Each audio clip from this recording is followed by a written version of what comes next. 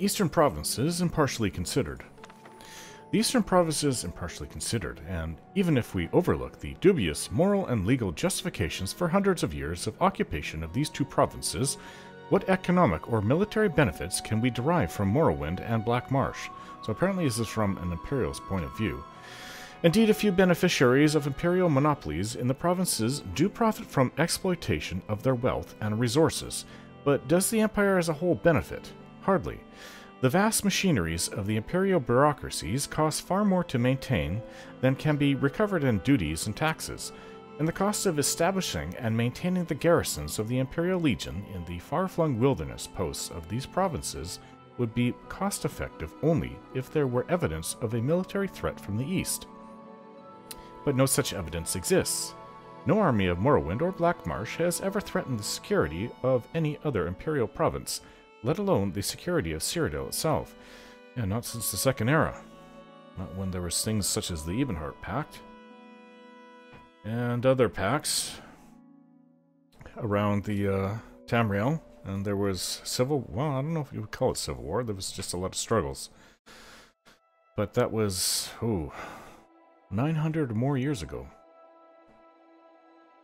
In fact, a greater threat to Imperial security lies in the idle legions that the taxpayer spends thousands of drakes to support.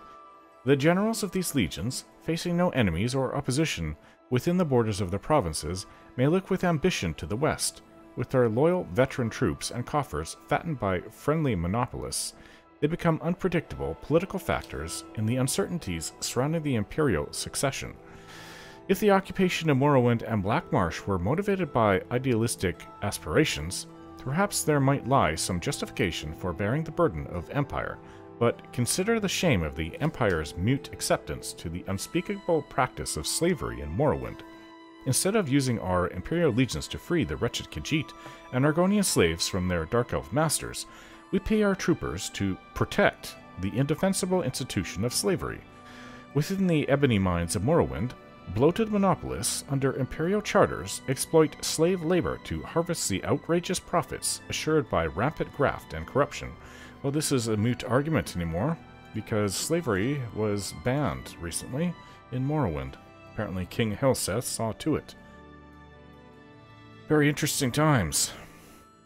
The Oblivion Gates open and slavery is abolished in Morrowind, so they can't use this argument of protecting slavery anymore. Consider the colossal arrogance of our proposition to bring peace and enlightenment to the east, when in fact we have only brought our armies into lands who have never threatened us, and when we have only exploited the most shameful and evil practices we have found in Morrowind and Black Marsh, simply to enrich the friends and flatterers of the Imperial family. Impartially considered, our occupation of the eastern provinces is morally corrupt, militarily indefensible, and economically ruinous.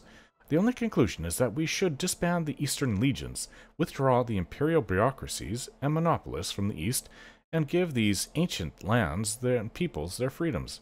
Only by doing so may we hope to preserve the fragile ideals and fortunes of Western culture.